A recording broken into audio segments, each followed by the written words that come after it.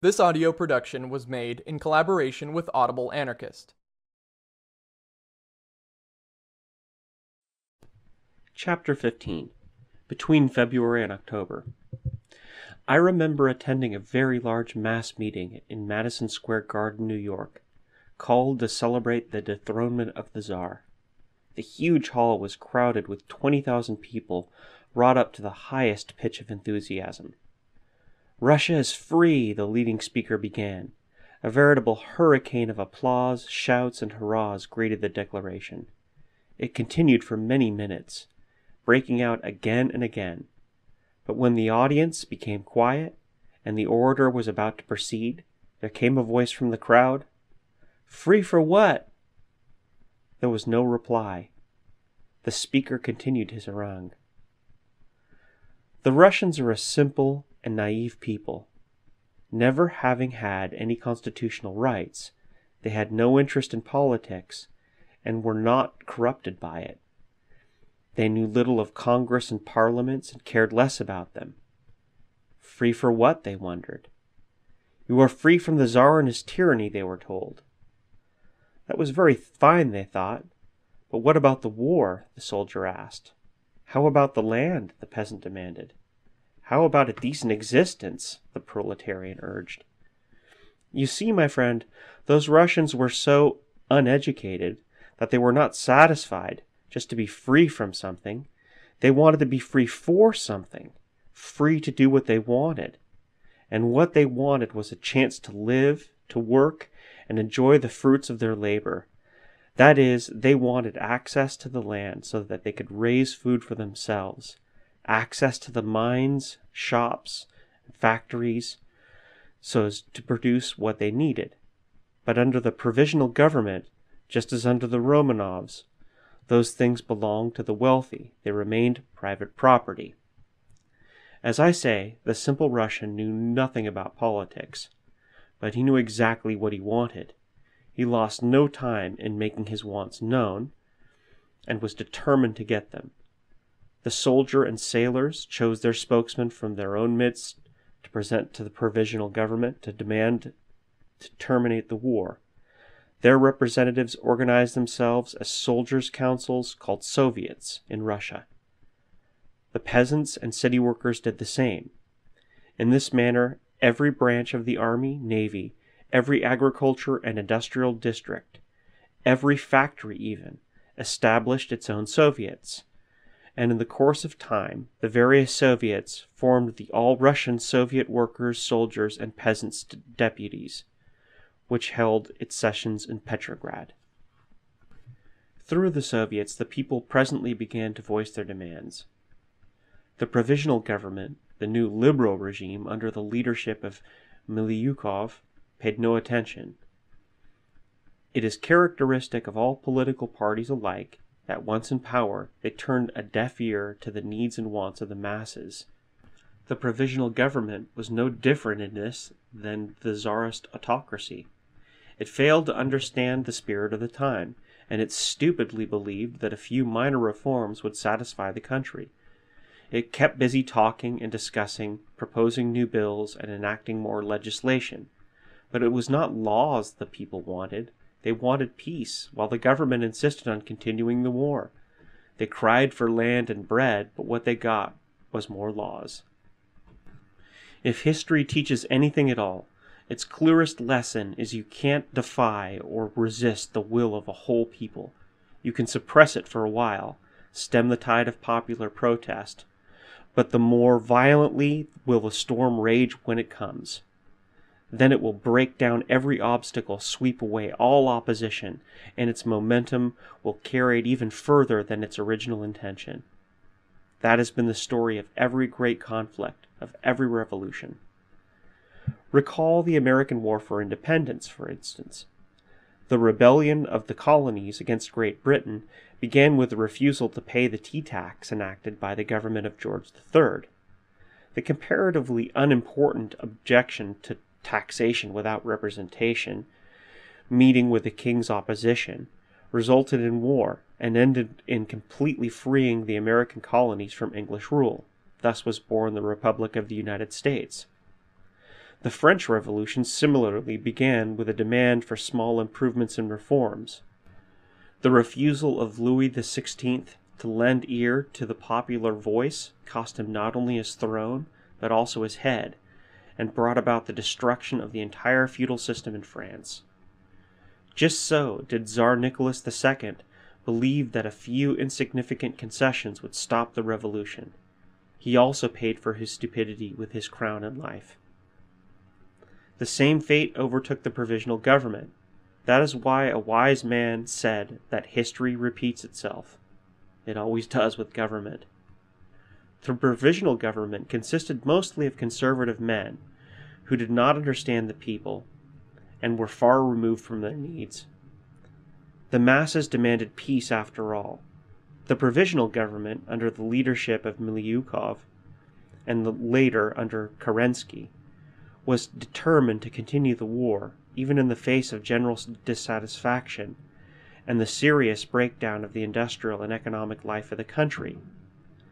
The rising waves of revolution were soon to sweep it away. The Soviet of Workers and Soldiers' Deputies was preparing to take matters into its own hands. Meanwhile, the people did not wait. The soldiers at the front had already themselves decided to quit the war as unnecessary and useless slaughter. By the hundreds of thousands, they were leaving the fields of battle and returning home to their farms and factories. They began carrying into effect the real objects of the revolution.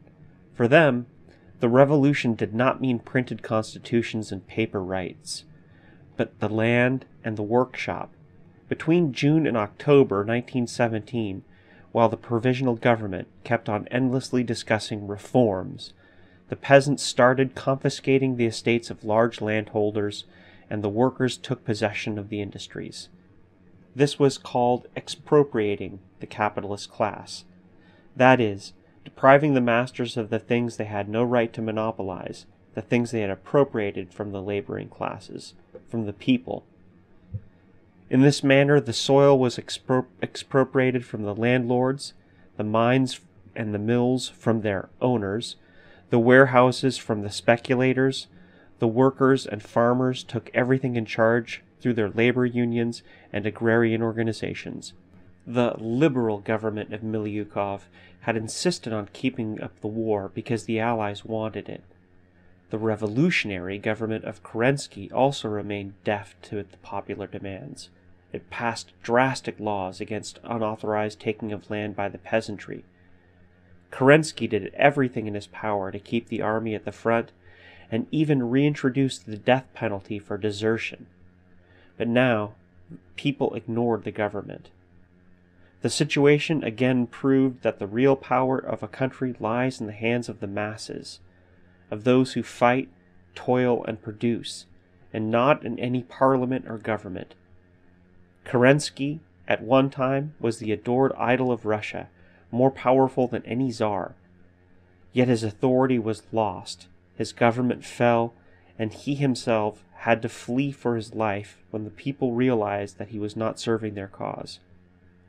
While he was still head of the provisional government, the actual power began to go over to the Petrograd Soviet, most of whose members were revolutionary workers, peasants, and soldiers. Various and even opposing views were represented in the Soviet, as is inevitable in bodies composed of different classes of population with their particular interests.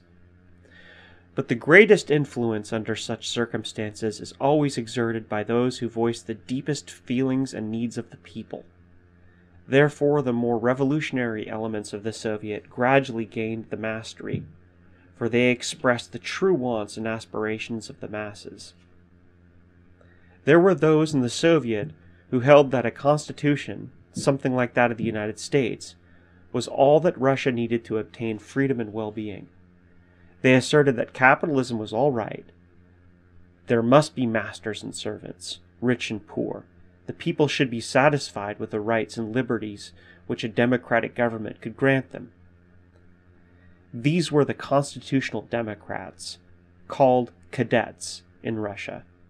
They quickly lost their influence because the naive Russian workers and peasants knew that it was not rights and liberties on paper that they wanted, but a chance to work and enjoy the fruits of their labor. They pointed to America with its Constitution and Declaration of Independence, and said they did not care for the injustice, corruption, and wage slavery which constitutionally existed in that country. The next, more liberal element were the Social Democrats, known as the Mensheviki. As socialists, they believed in the abolition of capitalism, but they declared that the revolution was not the right time to do it. Why not? Because it was not a proletarian revolution, they claimed, even if it looked like one. They maintained that it could not be a social revolution, and therefore it should not alter the fundamental economic conditions of the country.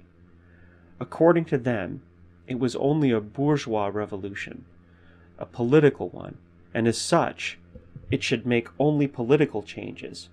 It could not be anything more than a bourgeois revolution, the Mensheviki argued, because had not the great Karl Marx taught that a proletarian revolution could take place only in a country where capitalism had reached its highest stage of development?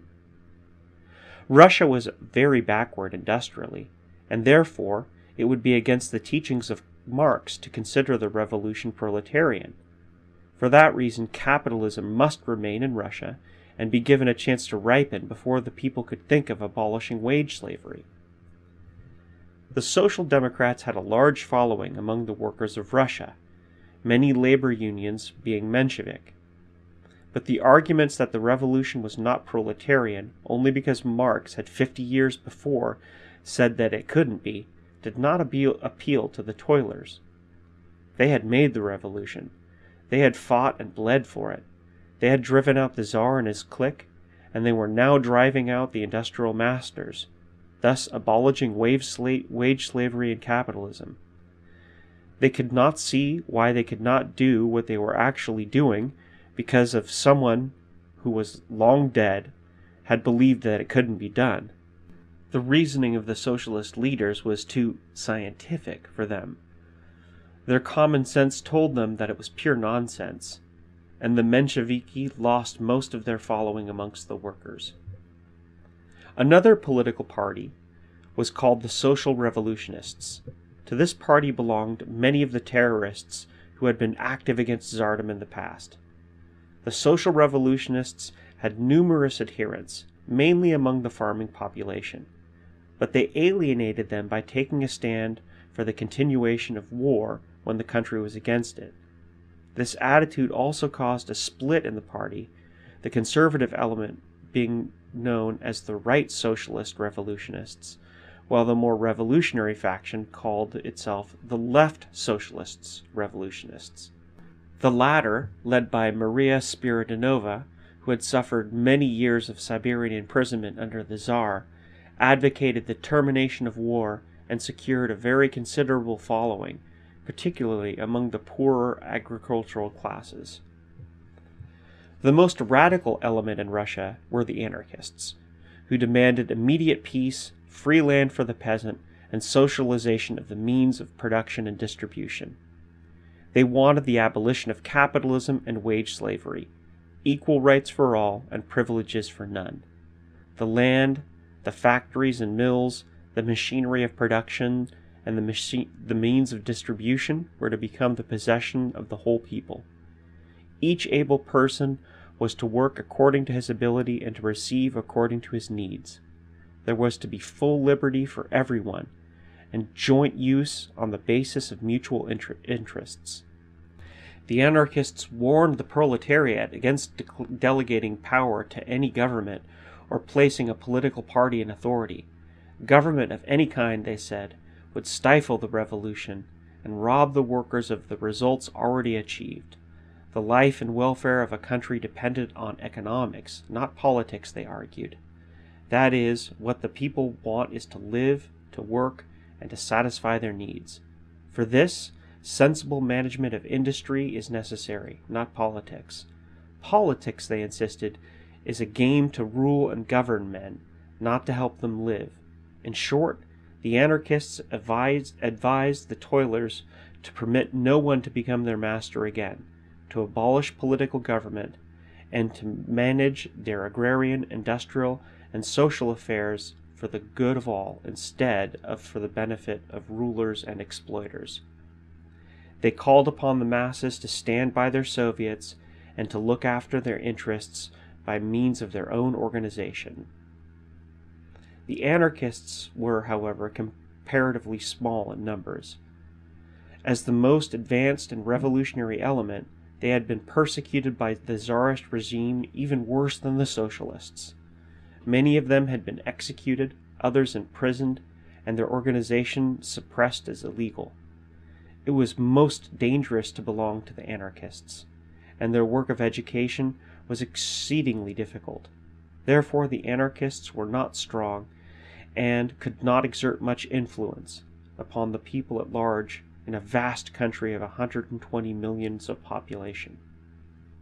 But they had a great advantage in that their idea appealed to the healthy instincts and sound sense of the masses.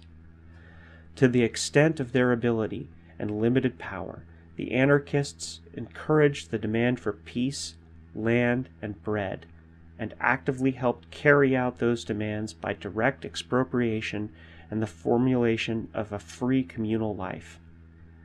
There was another political party in Russia which is far more numerous and better organized than the anarchists, the party that realized the value of the anarchist ideas and set out to work to carry them out. It was the Bolsheviki. This has been a production of Audible Anarchist. You can find more Audible Anarchist on YouTube.